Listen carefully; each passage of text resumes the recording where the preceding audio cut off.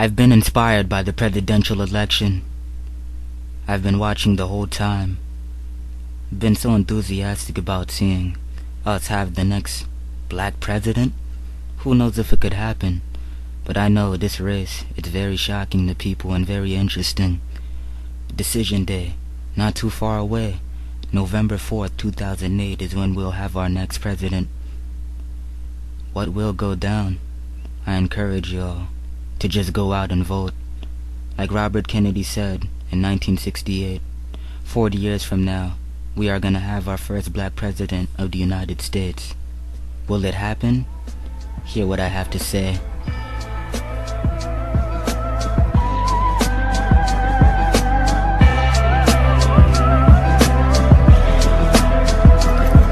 It's almost decision day. Let's see what candidates have to say to sway voters in their own direction and make connections with problems that can help them win the election. Perfection and honesty is what people want in this economy that's in the dump. We need someone to pump it back in shape instead of someone who's gonna make a great mistake.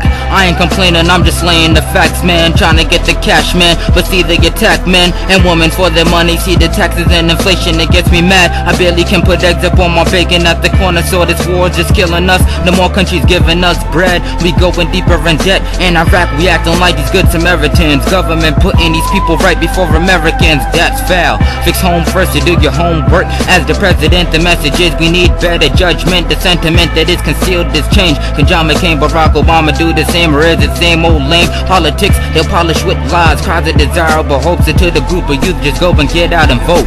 Are we gonna have a change in history? Get out and vote. Are we gonna go and meet our misery? Get out and vote. Are we gonna have a change in history? Are we gonna go and meet our misery? Are we gonna have a change in history? Are we gonna go and meet our misery? Are we gonna have a change in history? Are we gonna go and meet our misery? Are we gonna have a change in history? Are we gonna go and meet our misery? Are we gonna have a change in history? Are we gonna go and meet our misery? I missed a year, so what? Joey is still a part of this. It's marvelous to watch history in the making. This ain't backpack what I rap, and my lyrics I just have a crazy spirit, enthusiastic about a black man, where many fear his title being executive. They say you lack experience, they won't ever let him live. For those who keep on hearing this, they call him a terrorist. Linking with radicals, saying his ideas are catastrophic. They say it's not possible. They say he's gonna get shot and dropped by a sniper's bullet, and he's gonna get popped by somebody who's reminiscent of Dr. King's killer. Because people don't believe, why don't they listen to me?